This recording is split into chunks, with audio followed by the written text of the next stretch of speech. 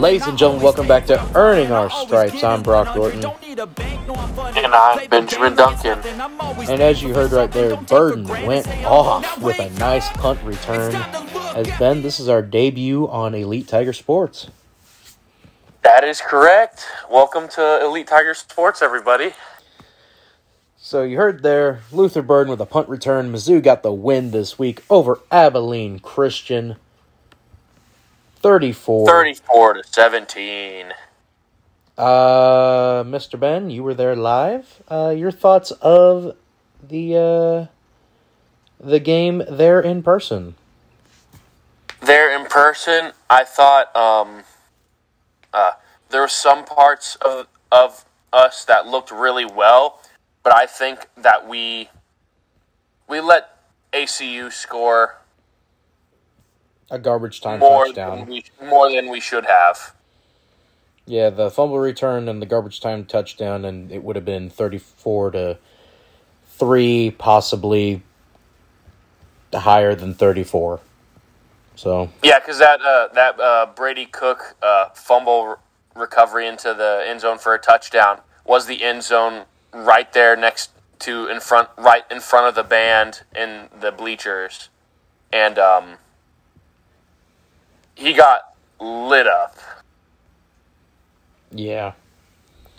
But other than that, he had a very good game. 22 for 31, 297 passing yards, 3 touchdowns, no interceptions, which is the key for Brady Cook. Mm-hmm. He did not throw a touchdown. He is still pretty middle of the pack when it comes to SEC quarterbacks. You know what? I can live with that. I think you can too. Yeah. Cody Schrader led all Tigers in rushing yards with 54. Brady Cook with 42. Nathaniel Pete 33. Cox, Young, Jones, Burden, and Harris all had also just over double digits or just under double-digit rushing yards. Receiving-wise, it was Dominic Lovett all the way. 7 receptions, 152 yards, 2 touchdown passes. Burden, 6 receptions, 58 yards. Bannister, 4 catches, 44 yards. Schrader, 1 catch, 25 yards. Cooper, 2 catches, 25 yards. Young, 1 catch, 7 yards. Nathaniel Pete, 1 catch, 6 yards. Touchdown on that one. Fumbles, it was just Brady Cook and that one right there. The defense did a pretty good job. The one deep touchdown pass over the top from Brady Cook to Dominic Lovett was probably the best pass of Brady Cook's career so far. Mizzou forced a fumble, and also Mr. Ennis Rexhaw Jr. with a pick. His first career interception at the collegiate level. Luther Burden, 4 punt returns, 111 yards. Longest 78 for a touchdown. He should have been returning punts from the beginning. Yeah, I agree with you on that. I know whenever everybody saw that he was returning the punts for this game, we all got a lot more excited. Unfortunately, Mevis was no longer perfect on the year. He went 2 for 4 on field goal attempts, long of 52 yards. Yeah. But he was perfect with extra points. That was rough watching him miss those 2 field goals. So the Tigers. That was rough. I was shocked. With that, the Tigers improved to 2-1 on the year and get ready to travel down to Jordan-Hare to face Auburn this week. Ben, overall thoughts of this game before we get into the news about Mizzou sports and such? Well, I was going to say, I did see that there has been some very under-the-radar roster shifting by Drinkwitz over the past couple days. There has been, yes. During the game, we saw Sean Ketting start off punting for us, but then Jack Stonehouse went in and was punting, and it is listed now that Jack Stonehouse is now the starting punter. He did pretty good punting-wise.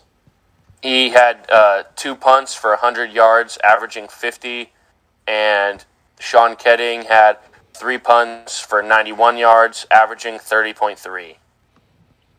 Yep, so... And also, just shout out to ACU's punter, because he punted 9 times for 352 yards.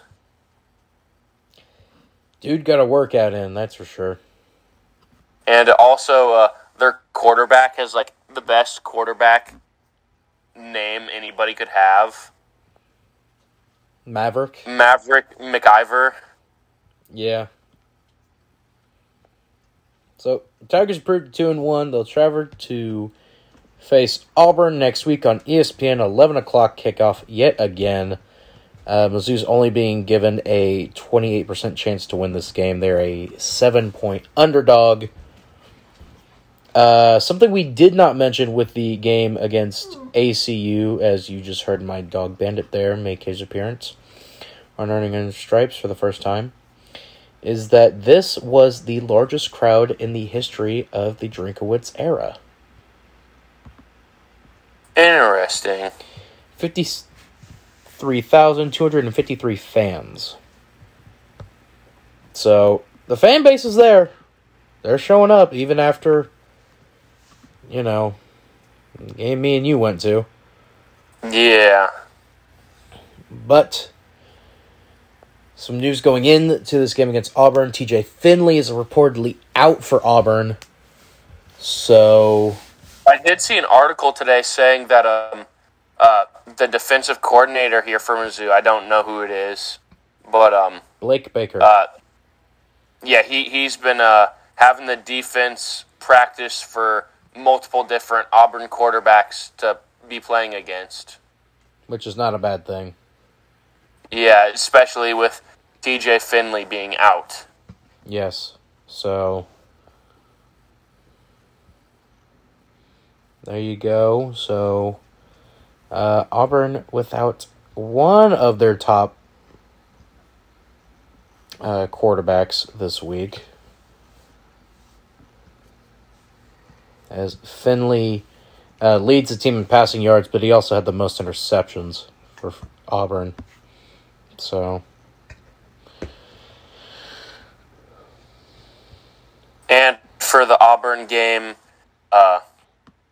for the Auburn game, the first of the two mini Mizzou groups will be traveling to that game for band. So there will be Mizzou band people playing at the game there in Auburn. As it looks like it's probably going to be Robbie Ashford who gets a start for Auburn this year. 15 for 29, 245 yards, 1 touchdown, 2 interceptions, sacked 5 times, 24 rushing attempts for 158 rushing yards, no rushing touchdowns. So, interesting. A bit of a dual threat quarterback there for Auburn this week, but again, it's nothing Mizzou hasn't faced already. So, that was not the only news to come out today, though, Ben, was it? That was not the only news. As the SEC revealed its 2023 schedule finally. With that happening, however, interesting development for Mizzou. So, in case you didn't know, this is what the Mizzou schedule looks like for next year. September 2nd, South Dakota State comes in. September 9th, it's Middle Tennessee State. September 16th, it's Kansas State, so revenge. September 23rd, originally Memphis. It is now TBD, Ben.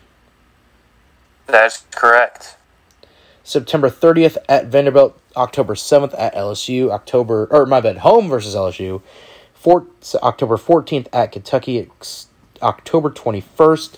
Home versus South Carolina, off on the 28th. November 1st, between the hedges in Georgia. November 11th and 18th, home versus Tennessee and Florida. And they have it as November 24th/25th at Arkansas. It's going to be the 25th because it's the day after Thanksgiving. Exactly. It's Black Friday. That's when Mizzou and Arkansas play. But the biggest story to come out of that is Memphis apparently not being on the schedule for Mizzou anymore. Yeah, for that September 23rd game. And you have heard some rumblings.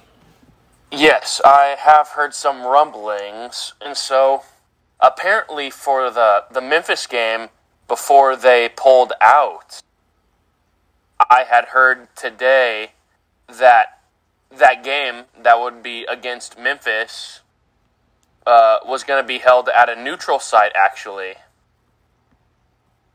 That game would be held at the Dome at America Center in St. Louis. Now, what team would make sense for us to play at the Dome at America Center? It's not like we have a built-in rival that we had a historic rivalry where we would play there all the time. Well, see, the thing is, I was confused. Like, why in the world would we play Memphis there? Well, but I have been kind of halfway point, but yeah. But I have been hearing some other things that one of our great rivals, Kansas, might be getting slotted in there for September 23rd. That would not make sense for the Dome. But it wouldn't be at the Dome. But there is another team that is one of our great rivals that would make sense at the Dome. Illinois? Yes. Against Connor Bazelak, maybe. I didn't hear anything about that today, but that could be a possibility. Connor Bazelak plays for Indiana. Oh, Indiana, my bad. Yeah. But, Illinois. I can't see us playing Kansas State and Kansas in the same year. Yeah. I could see us Like, playing... the rumblings that I did hear was that we were going to play Memphis at the Dome at America Center in St. Louis, but then Memphis didn't happen. And then I heard that there could possibly be a KU game before 2025. But honestly, who knows? It's just speculations I had heard from other people on campus today. But if we are going to go through and play a game at the Dome at America Center in St. Louis, we could play Illinois, maybe. That would make the most sense to me unless it's... Well, no, there's no one else that would make sense for it. Yeah. That's the only one that it could be. Mm-hmm. I don't know. Like, I'm trying to think, like, Louisville, maybe? Even then, that doesn't make a lot of sense.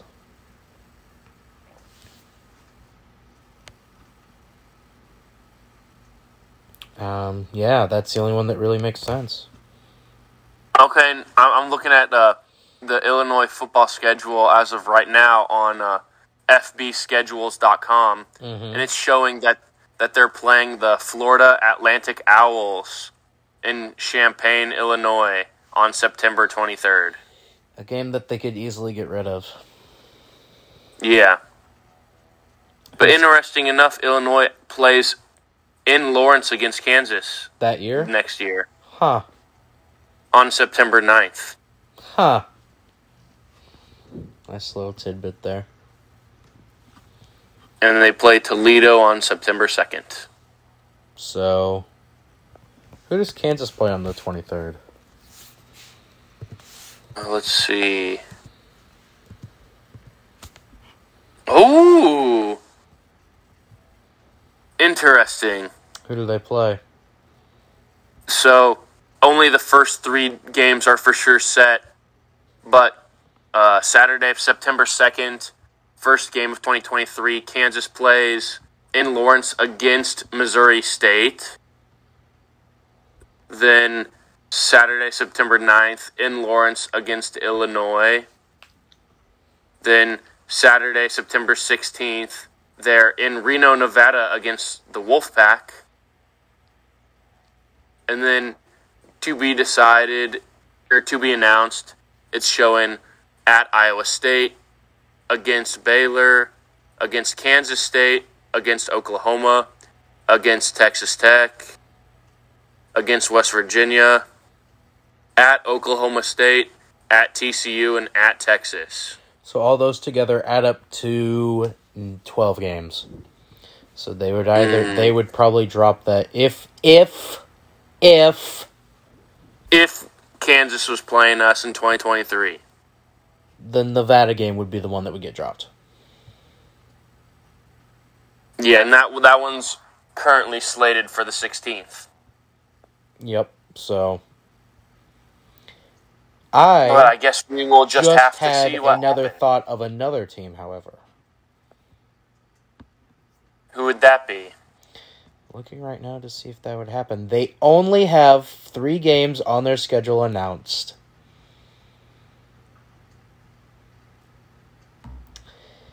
So, I will preface it with this. They are supposed to play Missouri in 2030. I could see them moving the game up because of this team joining a conference.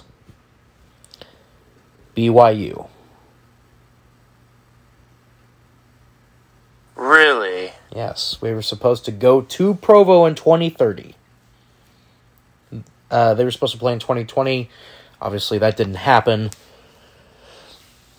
So, and BYU only has 3 games announced. And that 23rd, the magical 23rd, is currently open.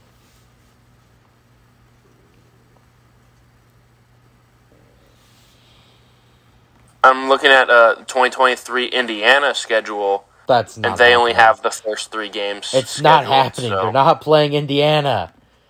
Yeah. Connor Bazelak would probably have graduated and gone anyways. They're not playing Indiana. Shout out to Connor Bazelak, though. He's led Indiana to a 3-0 start right now, and they were the worst team in their division last year. I mean, by that same token, I mean, Air Force isn't playing anyone September 23rd right now. Like, come on, man.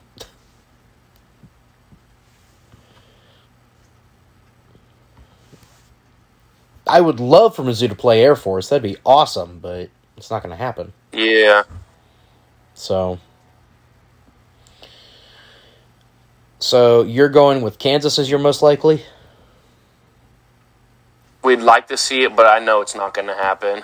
I'm going with either BYU or Illinois as my most likely. Or, it could be like a Pitt or someone like that. Who knows? Yeah. Hopefully it's SMU at home. God, I'd love to go to that game. I might be wearing SMU colors for that one, though. Or what if it was the BYU game? They can't do that because September 23rd next year, SMU and TCU are playing. If it was BYU, it'd be in Provo, so...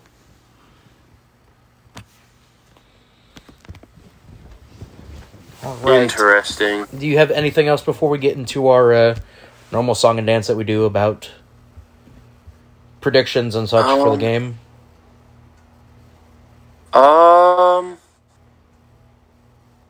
They're actually selling player T-shirts in the at the Mizzou store in the student center on campus now. Whoa. I think they're selling 4 to 6 different T-shirts, and I can only for sure name 2 of those people because the others I don't think have ever started a game. Okay. Because they have a Martez Manuel T-shirt that they're selling at the student center. It's just like the number 3 and his last name on the back, with the Tiger logo on the front. Yep. Like above the number, like the jerseys. Yeah. And then they have the Connor Wood version of that shirt. All right. then like the other players, I honestly, off the top of my head, I can't tell you at all who they are. I don't remember. Right. Well, are you ready for the over-under game? Oh, I am so ready. All right, Mr. Ben. We'll start with Auburn. Over-under 26 points. Let me see. They're averaging 26 points a game, so... Oh, really? Yes. And Mizzou's averaging only giving up 27. They did play... Yeah, and Auburn's only played Mercer, San Jose State, and then Penn State. Yep, so... 26. Under 26. You're going under 26. Mizzou, 35 points.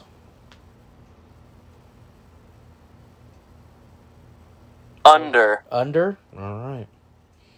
Total yards for the Tigers, 422. You said 422? Yes. Under. All right. Total yards for the other Tigers, the bad Tigers. We're going to go with 400 even. Under. You know, I got to handicap him a little bit because of the new quarterback. Yeah. Connor Bazelak. God damn it. Talking about him too much. Brady Cook. Over under 1.5 passing touchdowns.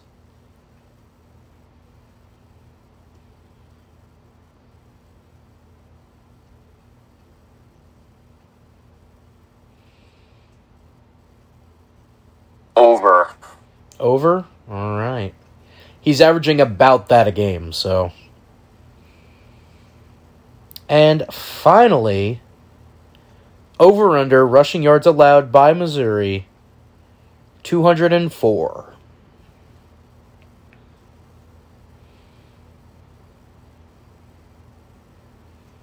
Under. All right, Ben, it is now time to predict the score. Now, at the beginning of the year, we both said Mizzou would win this game. Are you still feeling confident about that? I still feel confident. All right. Because the teams that they have played against is not that big a deal, and the only game that they've lost is against Penn State, but everyone saw that coming. So, yes. So, the line, as I mentioned, Auburn is actually favored by 7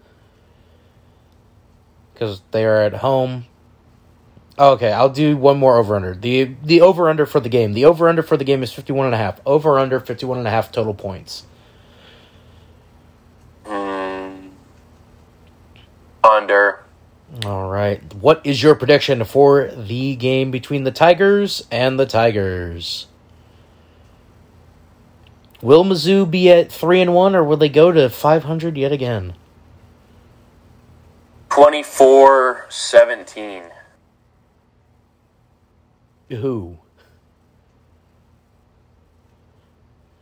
Who do you have winning? The Tigers. Missouri or Auburn? Our Tigers. Okay. Our Tigers. You've got the good Tigers. So Ben's going 24. And I will say, my prediction for the ACU game was really dang close. Mine was as well. Because I was 1 point off in terms of Mizzou, and then I was only 4 points off in terms of ACU. I think I had 35-17 as my prediction. So I was off by 1 point overall. So because I had 35-21. I will go with the Tigers 28 and the Tigers 20. Okay. For a good old Tiger win. Yep, for a win for the good guys. Because backup quarterback, I don't know, 20 might actually be too much. But again, our defense isn't, our defense is whatever. So I'm going to stick with that. I'll go 28-20, good guys win. Tigers will improve to 3-1, and Drinkwitz will be at 500. We'll get to 500. Mizzou football, their first ever win against Auburn since we joined the SEC. Which I think we've only played them twice. So yes, and we've lost both times. Yeah. I mean, we haven't really played them that often, so it's one of those, okay. But other than that, Ben, you will not have a vlog this week. I may or may not have one for Truman State since I'll be going to that game to go watch my little sister play in the band this weekend. I may or may not do one for that. Might not. Who knows? We'll see. But at least I'll have something to listen to on the way up to Kirksville, up in the middle of nowhere. And I can listen to the Mizzou game on the radio. Yeah. If you're interested in going down to that game in Auburn, Alabama, tickets are going for as low as $30 right now. Actually, not bad. No. So, hopefully we both have the good guys winning this week. I have 28-20. Ben has 24-17, correct? Yes. All right. So hopefully Mizzou will be 3-1 before getting their ass kicked by Georgia next week. Because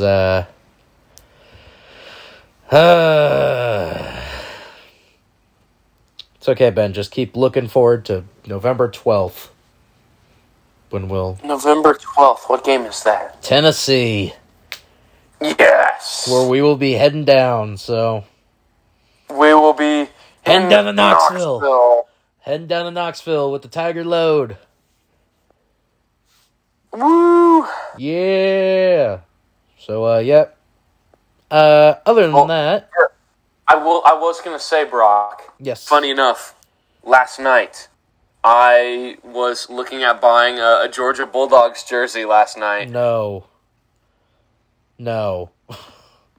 Just because No. I know how that game's going to go on October 1st. I'm sorry. I know how that game's going to go. Listen. It's not going to be pretty. Listen. This is Mizzou. We've done some crazy stuff. Yes.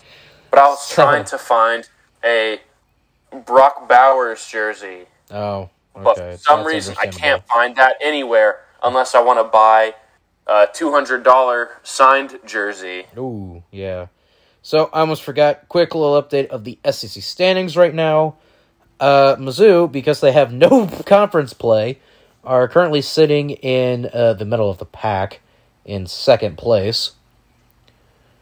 And they are currently one of the two only teams to be 2-1, but are one of the three teams to have only one loss. Georgia and Kentucky are tied for first, followed by Tennessee, Vanderbilt, your Tigers, the Gators, and the Gamecocks.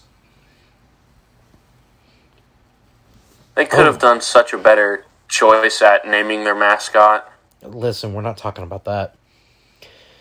Meanwhile, over on the west side, it is Arkansas and LSU on top of the division, followed by Bama, Ole Miss, Auburn, Texas A&M, and Mississippi State. No teams in the SEC West have a losing record. Only one team in the SEC has a losing record, and that is because South Carolina has played 2 conference games. Yeah. So, they got Arkansas and Georgia back-to-back. Yup. So, that's unfortunate, but as it currently sits, Tigers are still in good standing of making it to a bowl game. Hopefully. Hopefully, and maybe we will make the trip to the bowl game. I mean, if we go to a bowl game, no matter what, I will be there. Oh, yeah, that's right. Never mind. Damn. You and Tommy could come and see the game? No! Tommy wouldn't go unless Nebraska makes a miracle turnaround and somehow plays Mizzou. No. No. Anyway.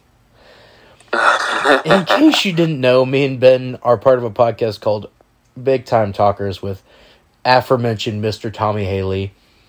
We talk a broader amount of sports, picks. We did a top 5 this week in chips. Ben's list was something else. There's nothing wrong with my list. We also had an update on the MLB and NCAA and NFL recaps. If you didn't know, B Card Entertainment, we have a website. If you want to check it out, it's b-cardentertainment.com. We got articles, we got videos from the other podcasts that we do, as well as Ben's entire library of YouTube videos. Which I think he's just now realizing for the first time that I can do that. So, we also have blogs and articles. Ben will be having one here in a little bit, will you not? Yes, I can probably get you one here by the end of the month. So, make sure to look forward to that, because who knows what he's going to have. Who knows? So, Ben, where can you be found on Twitter? I can be found at EliteTigerSports 1, or if you just type in EliteTigerSports and look for the profile picture of the tiger with the flames in the background, that'll be me. Same one as your YouTube. And my YouTube channel is EliteTigerSports. They obviously know what it is because we're on it. Yes, you're on it right now, but it's the E, the T, and the S are capitalized. If you didn't know, how did you find this? Congratulations for finding this. I appreciate you listening this far. Yes, thank you. But also, if you didn't know what the YouTube channel was, how? Just how? We have the official B-Card YouTube channel. It is called B-Card Entertainment. We have the Sheer Shit Podcast, and We Are Not Entertained on there. Sheer Shit Podcast is done by Miss Macy Sheer, where she is on a tear of cryptids right now. We Are Not Entertained is a podcast done by Mr. Tommy Haley about professional wrestling. Yes. Trying to think if there's anything else. Go check out the Twitch channel, twitch.tv B-Card Entertainment, where hopefully by this point that this podcast comes out, there should be a live stream of some sort up over there. Hopefully. But other than that, Ben, do you have anything else to add? Let's hope. How'd your flag football team do? What? How'd your flag football team do? Our rec league flag football team, we sadly lost our second game in a row now, but it was by far the best game that our team had played, like playing-wise, and just performing better than we usually do. I caught an absolute just bomb to the middle of the field for a touchdown pass, and I surprisingly outran everybody to score this really long touchdown pass, which was cool. But we have our next game next Monday, the 26th. So hopefully we can win that one. But then also, hopefully Drinkwitz can get to a career 500 record at Mizzou this weekend. At Mizzou. I almost forgot to plug the Twitter account. My Twitter account is at BrockWart99. The B-Card Twitter account is at B_card ENT. The B, the C, and the E are all capitalized in that one. So, until next week, unless you want to tune into Big Time Talkers, which would be lovely if you did, but, we're not forcing you to. We'd much appreciate it. Yes, those can be found on Spotify, Apple Podcasts, Google Podcasts, and Amazon Music. So basically, wherever podcasts can be found, except YouTube. And that's down to just YouTube not liking it for whatever reason. Brock, before we end this, though, I just noticed that the Mizzou at Auburn game will be on ESPN this weekend. Ah, yes, because we have such a great track record when it's on ESPN networks. At the 11 o'clock time slot.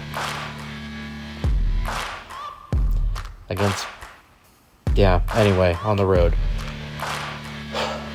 Until the next Earning Our Stripes, or whenever, Ben's next vlog, I've been Brock Orton.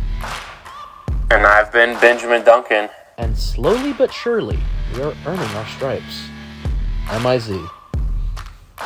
Z-O-U.